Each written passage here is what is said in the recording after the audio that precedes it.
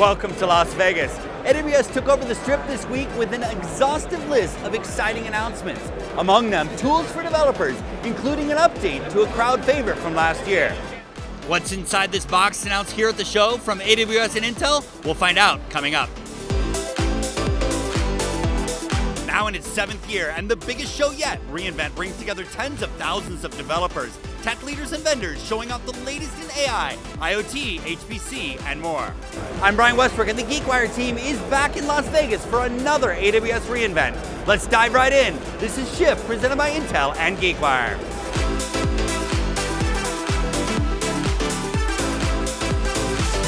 Intel and Amazon, I said, have worked together for over a decade, and they have worked so closely with us at a technical level. We do custom SKUs for them every generation that are deeply tuned for their workload, for their customers to deliver the most value. It's so exciting. This is my first time at AWS re:Invent, and with more than 50,000 people here, I just feel the energy.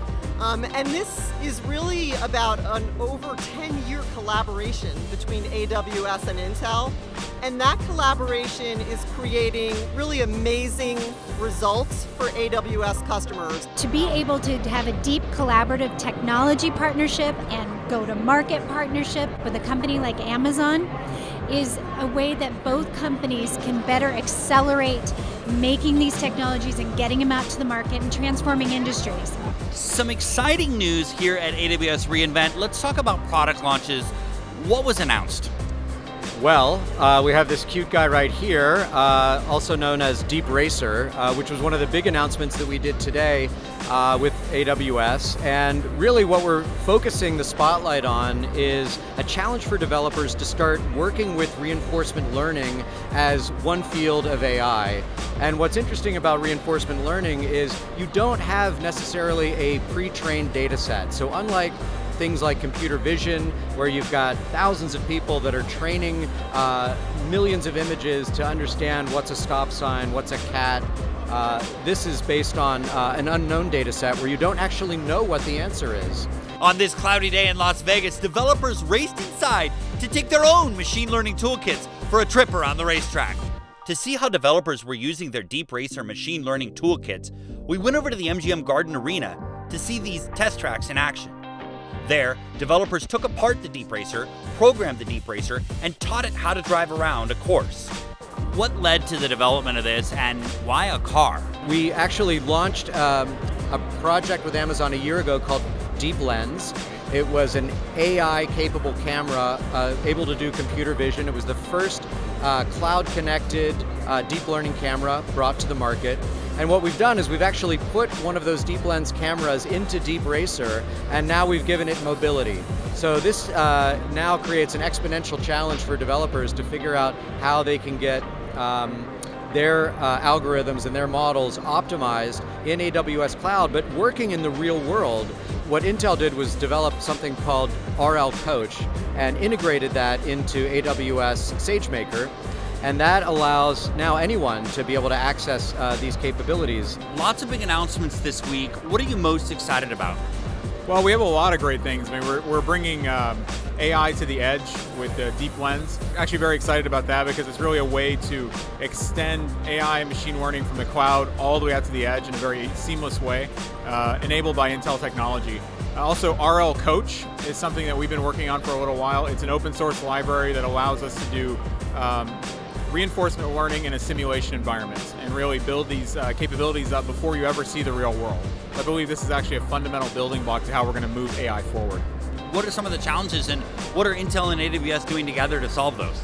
Well, computing power is a piece of it, data is another piece of it, use cases and scale are another piece. So we all have different unique aspects of those components, and we are bringing them together through collaborations like DeepLens, or just in the cloud in general. Xeon is sort of the heart and the foundation of AI. AWS brings the scale to the market, we bring the fundamental technology, and that's a very, very powerful combo. So there's a lot of shuffling around in and out of the cloud. How is this happening, and what's making it easier? Well, we've just announced a new service this morning, AWS Data Sync, which enables customers to migrate data quicker from on-prem into the cloud, and we feel like it's those pipelines as well as our direct connect access that allows customers to migrate their on-prem data quicker into the cloud. And what we're also seeing is an adoption of greater public data sets, so where they're working with data that's already in S3, then it makes sense to do the compute where the data is. Whereas in the past, you had to make decisions about trying to move the data where the compute is. Now we're seeing a complete flip, and it's let's move the compute to where our data is. So if our data is residing already in the cloud, then it makes sense to do the computing there as well. So C5 is a really cool instance. It's based on our latest Intel Xeon Scalable processor. And for workloads like high-frequency trading, genomics analytics, for weather modeling, high-performance computing in all sorts of industries, you can see a tremendous benefit, literally up to a 2x performance improvement for your applications. That's huge value, and it allows you to do so much more. One of the great uses for AI and machine learning is in the IoT, Internet of Things space. Talk to us about that relationship and why AI/ML is so important in IoT. You know, again, when I said tip of the iceberg in the IoT space, it's the tip of the tip of the tip of the iceberg. Not excited at all, are you? No, I mean, it's just there is so much still to come as you're able to push the artificial intelligence workload down to the edge. And Intel's made silicon investments here with our Movidius team in putting inference and even training at the edge on the devices. And then you see things like the race car. And again, it's a cool, fun concept, but it is also a demonstration of like what small form factors and capabilities you can have real algorithm work done on. A lot of people are talking about the convergence of HPC and AI, but it's not really a convergence, it's more of a confluence. And it's in terms of workflows. So what's happened in the past is HPC has been associated with simulation, modeling, primarily scientific and engineering calculations, and AI has really been associated with dedicated deep learning on massive data sets like you might get from the cloud.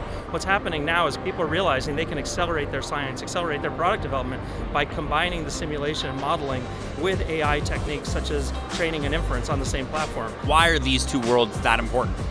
So really it's an example would be in bioinformatics, right? So you have a data scientist who's looking to solve cancer, and he's running next generation tools such as TensorFlow or MXNet and those types of things. Really by using the power of the cloud, he no longer has to rely on how to get these resources. He can put all of his data in a data lake for other engineers and other teams to grab what he's generating. You can visualize and use remote desktop technologies easily while that data is in the cloud. So instead of moving data, you keep the data in the cloud. Everything is there for engineers and application users to use, and you really consolidate a lot of your efforts into one bucket in the cloud, and you use the scale of what AWS and Intel are offering.